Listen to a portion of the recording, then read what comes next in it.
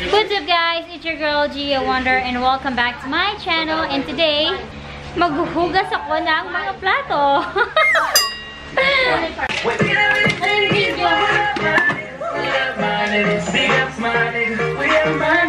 So yun guys, tatapos ko lang maghugas ng plato. And today, this is our ulam. We are cooking easy to cook ginataang tulingan with ayan, with pechay.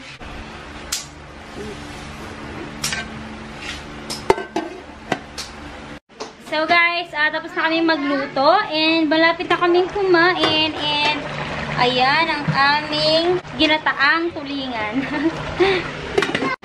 So yan nga pala ang nagluto. And by the way, kung nakikita nyo to, binili namin siya sa Shopee. And 110 pesos lang siya isang roll. So pwede nyo na siyang i-decorate sa inyong bahay. And 10 meters long. Ano daw? 10 meters. Yes, 10 meters long. And the good thing here, pwede mo siyang ilagay sa lababo kasi waterproof siya. So yeah, diba? Bongga! A few moments later.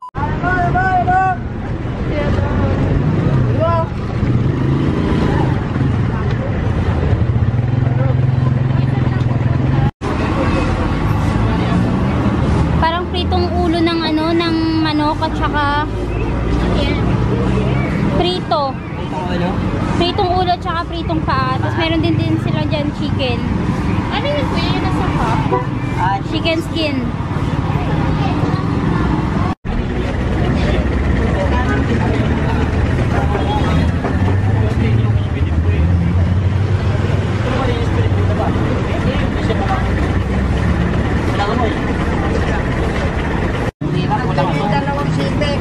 Dalang balot ka nga ito. Sa bayo, sa taas. Dalang balot. Saan? Ito? Ano po yan? Isaw. How much? 10.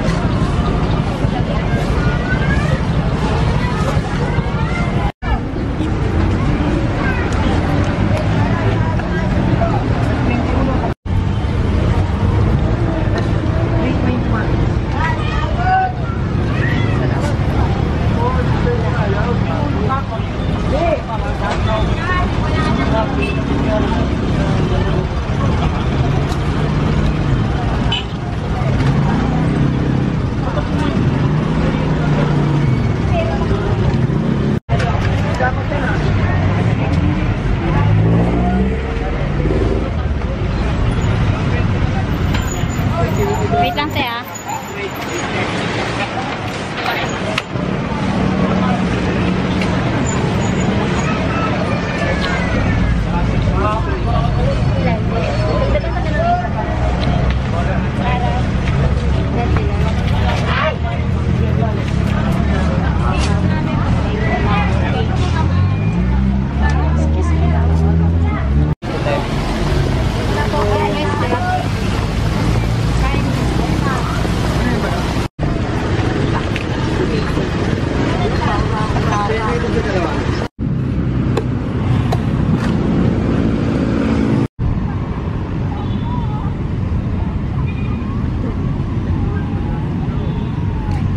So what is up guys? Andito ako sa Brugere. Ayan, may mga batang naglalaro. Puntahan ko lang yung bandang dulo. Kasi yun yung banda sa Laguna, Dubai, sabi nila. So, yeah. Ito, papakita ko sa inyo.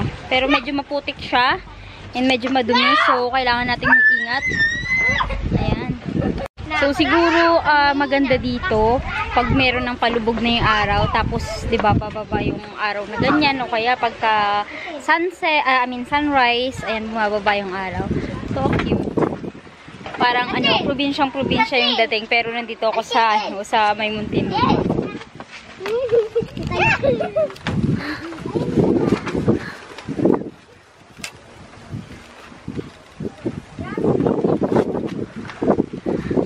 acrobatic na mga bata, nakakaloka.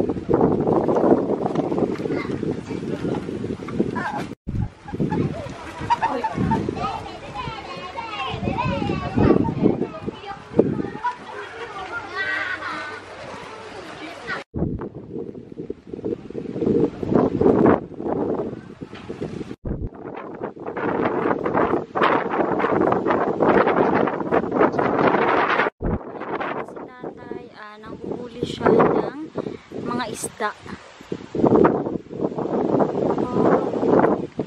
So ayun guys, nandito ako sa malapit sa may bahay ng katrabaho ko, sa may bandang Brugir, Muntinlupa. So ayan, nakikita niyo dyan is yung Laguna de Bay or Laguna de Bay. So yeah, ayan, parang nakakatuwa naman mag-ano dito. So very ano siya, parang provincial type, pero kahit na nasa city kami.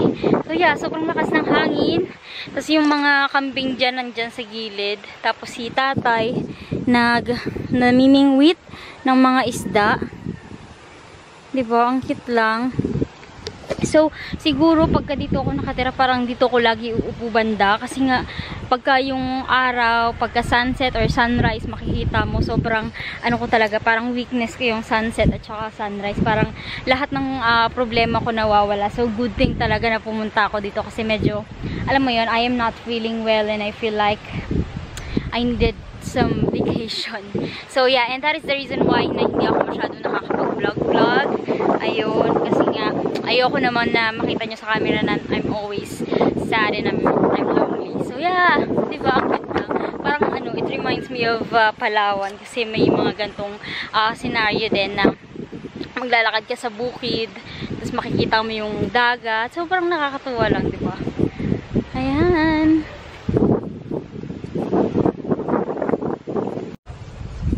May nahuli po kayo, tay? Wala po? Walang isda? Pero usually nakakabingwit po kayo dyan? Nakakahuli po kayo ng isda? Ay, talaga? Yan si tatay nang huli ng isda.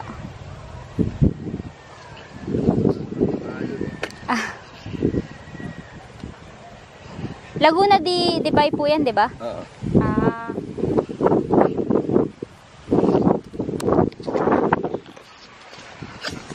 So, sabi ni tatay, wala daw siyang nakuhang isda kasi malakas yung alon. Pero usually, merong mga malalaking tilapia doon. So, yeah, ayan, susunod na ako kay tatay. Babalik na ako kasi hinahanap na ako ng mga aking katrabaho. Ayan, madadaanan mo yung mga kambing. Oh my God, oh my God, oh my God. Baka kayan siya. Baka anuhin ako, baka talunan ako. So, ayan, pabalik na ako. Nakamiss yung ganitong lugar, yung parang nakaka-provincial vibes. Ganito yung bahay namin dati sa probinsya, yung mga bata. Hi! Ang cute. Diyan kayo nakatira? Bye!